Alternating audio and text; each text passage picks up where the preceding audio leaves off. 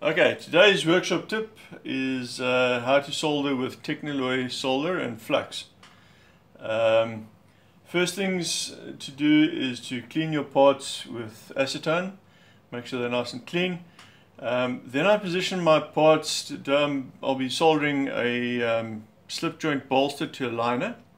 Position my parts where I want them, and then with a normal carbon pencil I want to mask the areas that I don't want to get the flux in. So I'm going to get right into that corner, the back of the bolster, onto the liner, so that the solder does not run onto my liner and make positioning of my handle scales difficult. So I'm going to color that area in well, right up into the corner and as well the back of the bolster.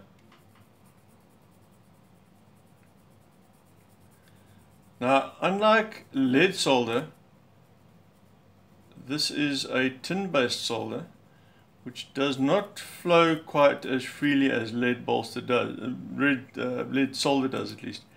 But it has the advantage of staying bright, and also it is considerably stronger than lead solder. I also want to, once I've taken the bolster off, just go slightly underneath the area where the bolster is going to fit, just to make sure that nothing runs onto my handle area. Okay, right, now the flux. Now this flux, it's quite important that you give this a good shake. You need the actual flux to mix with the solvent. Otherwise you won't get good results. So like I always say to the guys, you shake until it feels like your arm wants to fall off, and then shake a little bit more.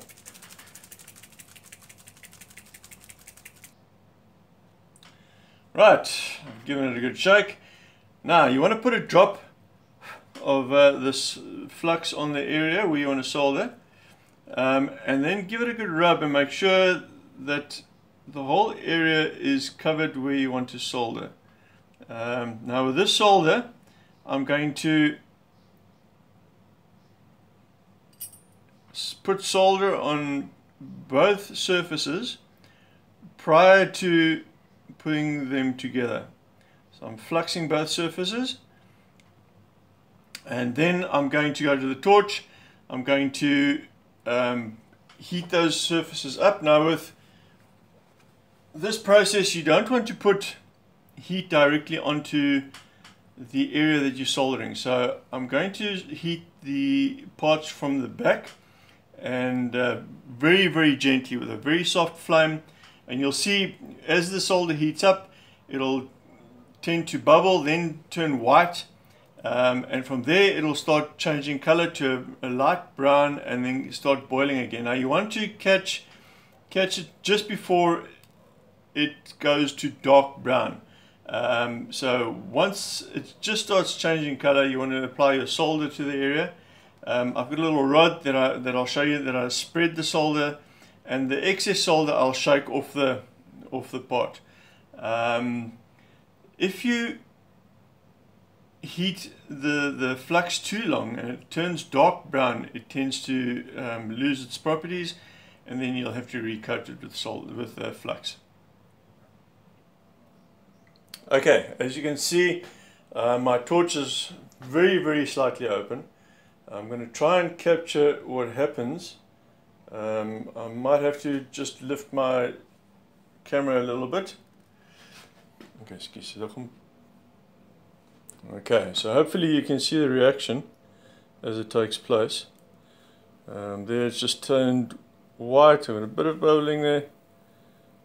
Now I'm just going to wait for a second for it to start changing color. Okay, there we go, and then I apply solder. Okay, then I take the rod, heat it again, and I want to gently spread it over that whole area where I want my bolster to be. And scrape the excess off, just give it a shake, get all that excess off.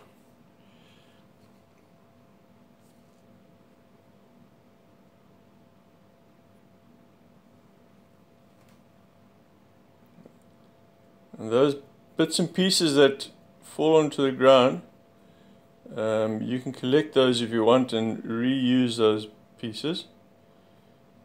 Okay, and I'm happy with that. Okay, and you'll see I've got a nice even, get that onto the camera, even area there. You don't want too much there, but you want the whole area covered.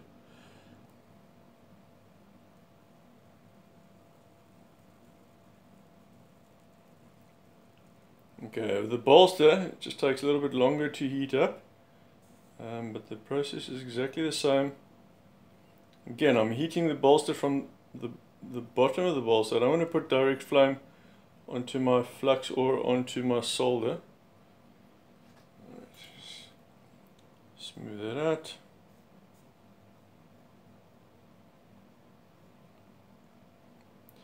Now, if it happens that you have areas where the solder seems to not want to take on your part, you can reapply some flux to that area.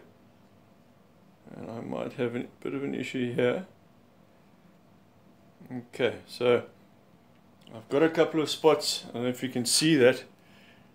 Let's get that in camera.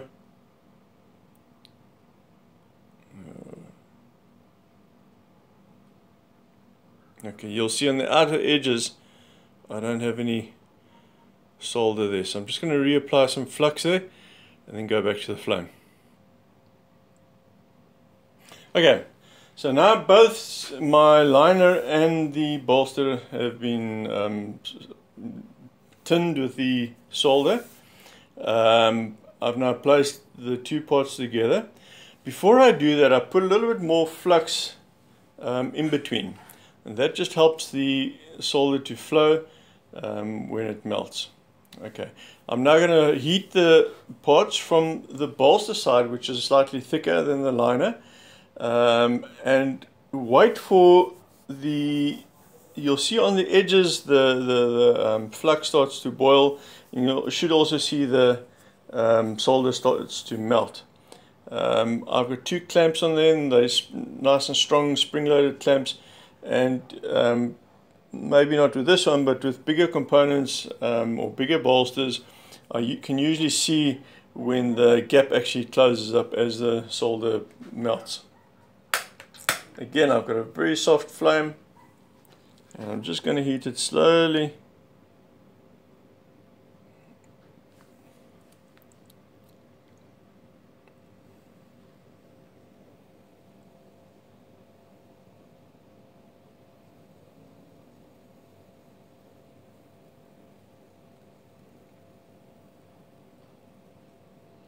Yeah, I'm starting to see it bubble.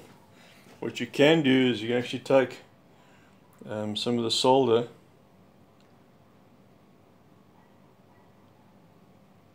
if you just want to test whether your components are warm enough and where the solder is actually melting. It's just apply a little bit of solder on the edges, and if that tends to melt, it's not quite melting yet, and then that will indicate that you have reached the right temperature.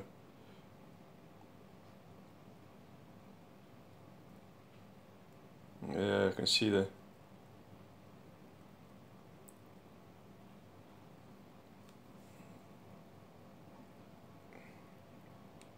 And there I'm getting a bit of melting. So, and I can also see on the edges of the flux starting to bubble on the edges. Okay, once I reach that point, I'm just going to put a little bit of heat on the other side, just to make sure that everything's nice and hot. Now the important thing is, once you've done this, you want to leave it to cool down naturally for a while. You definitely don't want to stick the part into a bucket of water. The sudden change in temperature will cause stress on the joint, and it'll cause it to delaminate. I hope that's helped some of you guys, and yeah, if you need any further advice on Techniloy flux and solder, feel free to give me a shout.